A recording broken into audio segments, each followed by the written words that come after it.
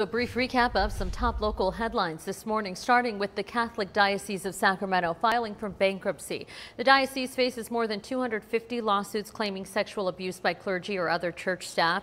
Bishop Jaime Soto says he believes bankruptcy is the best way to address all the claims. Otherwise, he says funds would be exhausted with the first cases that go to trial. Day-to-day activities of local parishes and schools in the Northstate should continue uninterrupted. A 24-year-old was arrested Sunday accused of attacking his grandmother, leading to a standoff with police at the Lazy Landing Mobile Home Park in Redding. The Crisis Response and SWAT teams were called in to help negotiate getting him out. A canine was deployed to help take the suspect in. He was booked into jail for elder abuse and other charges. Butte County Board of Supervisors set to meet today to hear a report on how people feel about a potential new tax measure to help fund the county library.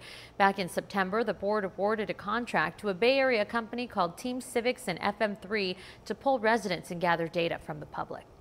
Some Butte County residents will be getting a little extra support from a new grant from the federal government. It's a grant approved by the federal government, all with the aim of fostering healthy learning environments, including helping campuses respond to acts of violence, bullying, or harassment. The county will bring on 10 wellness coaches, as well as 2 credentialed counselors, plus 1 prevention coordinator. Eureka Police Department is hosting its annual blood drive. It's happening tomorrow at the Northern California Community Blood Bank in Eureka. They'll be there from 8 a.m. to 7 p.m. so head on down. It is an important time of year to donate blood, and as it can save lives and make a positive impact on those who need it most this season. And that's it for your top news headlines. Preston, what do you got for us in weather? A beautiful day on the way no matter where you are, Nazi. We're seeing temperatures climbing into the upper 50s out at the coast. We'll call it partly cloudy there and maybe mostly sunny for our inland areas, but just a little cooler in the mid 50s. And for the valley, it's those 60s once again. We'll call it breezy down the I-5 corridor. Gusts up to 30 miles per hour possible, especially in Redding and Red Bluff, but even down to Willows, things could be a little gusty at times. Sunny skies everywhere though. Chico looking at 62, 64 in Red Bluff and 65 there in Redding. We'll see mostly those mid to upper 50s in Trinity County, and out over the eastern high country, a mix of upper 40s to low 50s for the most part. And here's a look at those winds, picking up in Redding first and continuing down to Red Bluff as we continue through the morning and into the early afternoon. Gusts up to maybe 35 miles per hour possible, and things stay fairly calm in Chico and Oroville, but those gusty winds continue through the day before calming down overnight and into your Wednesday. So gear up for a breezy day today and enjoy that sunshine.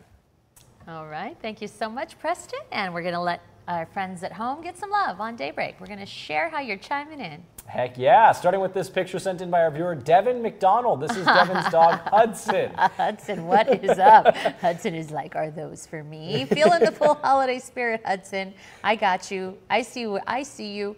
All right, this one is sent in to us by Eric Jackson, our friend on the coast. Some holiday lights in Eureka. Eric says he was feeling festive and hopes that we can all get into the spirit a little bit. I love that. Yeah, everyone at home should definitely send us pictures of their holiday lights. We love to see them. That's a beautiful Christmas display there. Love the happy trees in the background.